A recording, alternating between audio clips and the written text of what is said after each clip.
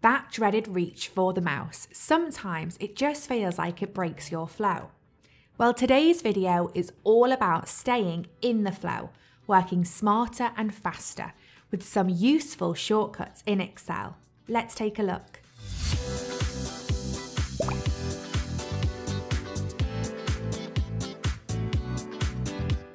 Flash fill.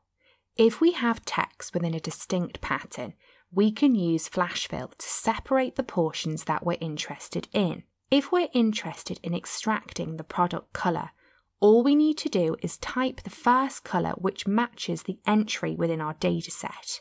In the cell below, we can then use the shortcut Ctrl-E to activate flash fill. We can see that the command recognises the pattern throughout the dataset and extracts all of the colours for every dataset entry.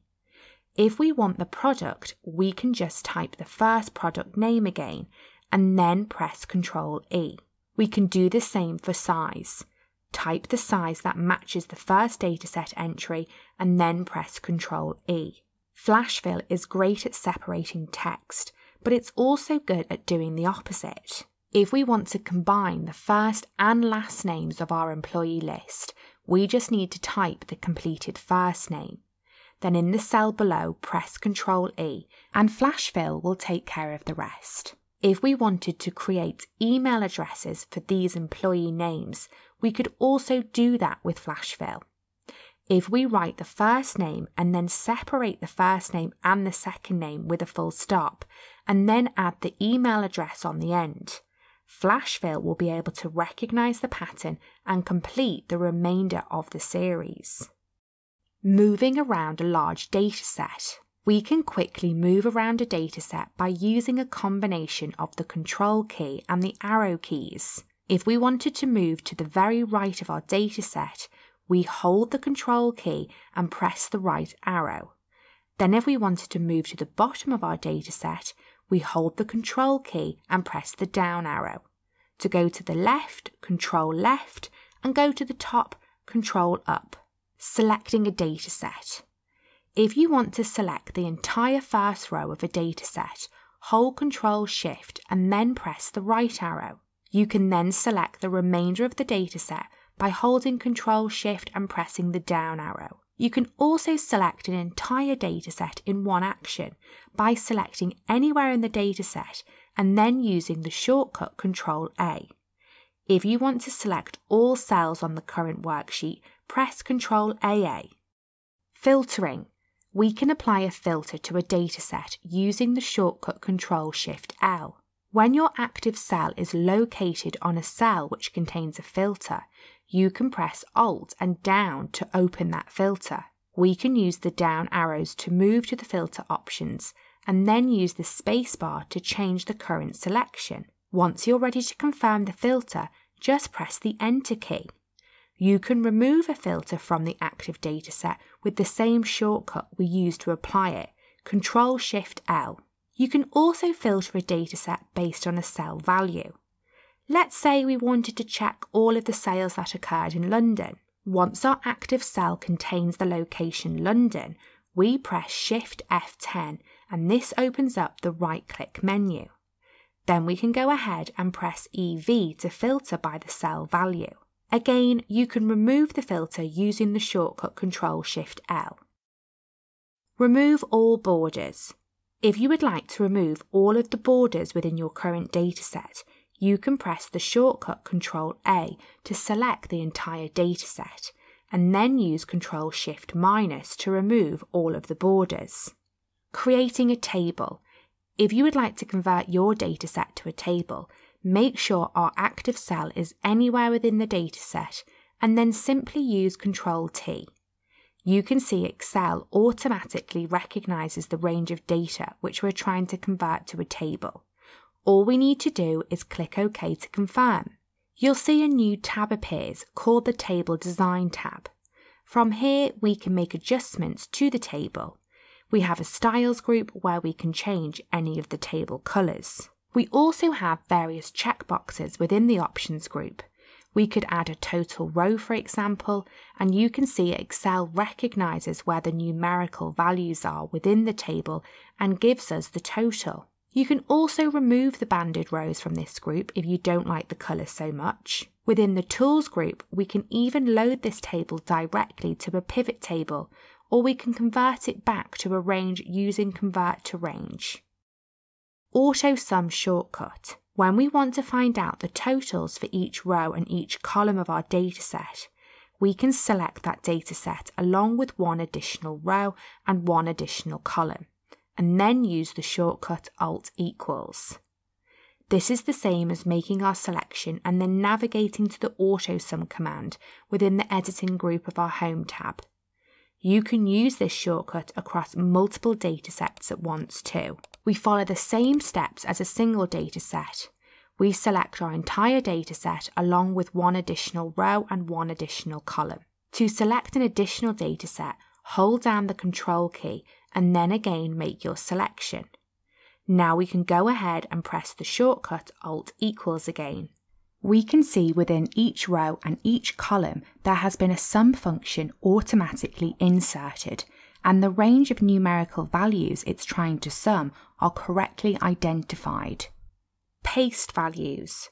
The information in each of these cells is formula at the moment. So when we use Ctrl-C and Ctrl-V to copy, Excel is copying and then pasting the formula rather than the cell's value. If we want to paste values only, then we can use Ctrl-C to copy and then use the shortcut Ctrl-Alt-VV. This accesses the Paste Special dialog box and selects values as the paste option. From here, all we need to do is press Enter. We can see that this is only the values rather than the formula and formats that was pasted. Date and number formatting. We have some dates here that appear to be formatted as numbers. To transform these back into dates, we just need to make our selection and then use the shortcut Ctrl-Shift-3.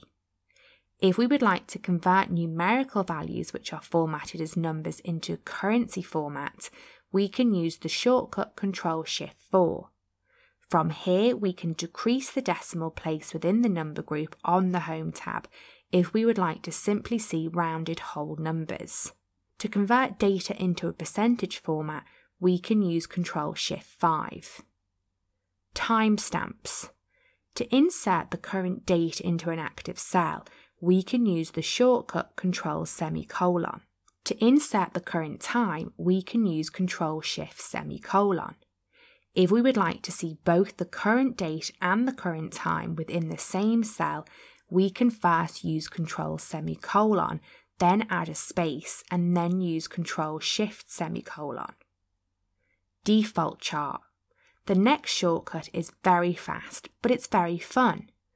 With our dataset selected, we can press Alt F1 to insert a default chart into our worksheet based on the dataset. Visible cells. When we're dealing with datasets that have hidden rows, trying to copy and paste information from that dataset can be challenging. Right now, the dataset is showing all of the results from the medium-sized products that were sold. All other dataset entries are contained within hidden rows. If I'd like just to copy these 3 results to another location within my spreadsheet, once I copy and paste, Excel is considering all of the hidden rows also. If we want to select visible cells only, then when our dataset is selected, we can use the shortcut Alt-semicolon. You will notice the display changes a little bit and there appears to be breaks within the active selection. This is when you know only the visible cells are selected. Now when we copy and paste this information using Ctrl-C and then Ctrl-V, only the 3 dataset results for our medium-sized products are contained within the output.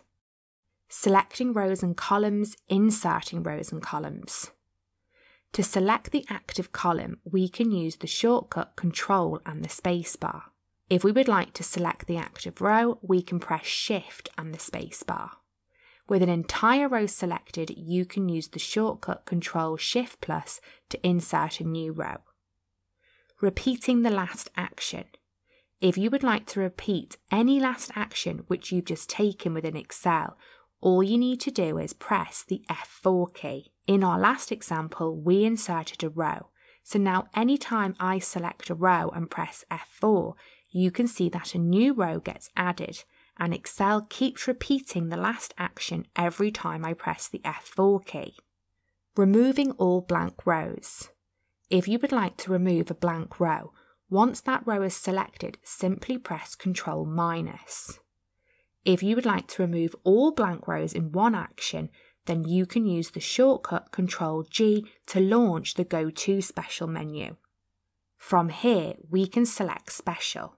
You will notice that there's an option to select blanks. If we choose this option and then press OK, you will notice that all of the blank rows within the worksheet appear to have been selected. From here, we can press Ctrl-, then we can tell Excel to shift the cells up, and once we confirm, all of the blank rows have been removed in one action. That brings us to the end of what I hope were some useful shortcuts for you to use in Excel. There was a lot here, and I wouldn't recommend trying to implement all of these at once in your day-to-day use of Excel. Try picking 2 or 3 you think will be really relevant for you, and next time you find yourself reaching for that mouse, you will know what to do. I hope you found this video helpful. Please give it a like and hit that subscribe button. And as always, have a wonderful rest of your day, and I'll see you next time.